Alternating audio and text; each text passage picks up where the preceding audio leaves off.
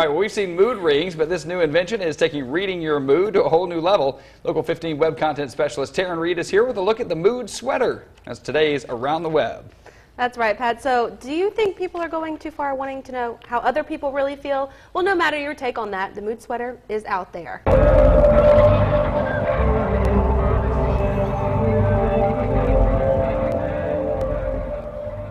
Okay, so it's called the GER, Galvanic Ecstasy Responder. It's essentially a lie detector test. You're looking at a YouTube video of the product right now.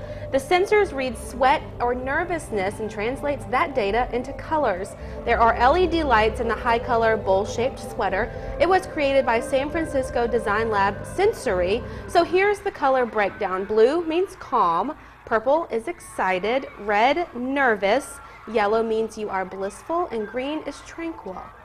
Pretty interesting there to see all of. I mean, it's kind of strange to see people wearing that sweater. Yeah. Either way, if you want to see the whole video, I posted it to our website. Check out the Find It section on local15tv.com. Okay, number one, who would wear it? Wouldn't wear it? No. I would, if someone bought it for me, I would wear it just to say that you wore it. But then, you know, if it's accurate, sometimes you don't want people to know how you're feeling. No. Do you really think it's accurate? I don't know. It might. I don't know. Even if it's close, I don't want people to know what I'm thinking. You're right. You're right. But you know, and you kind of look like a fool wearing it too. Yeah. But you know, people will buy anything, Yes, so you never know. They will. All right, stay with us. We'll be right back.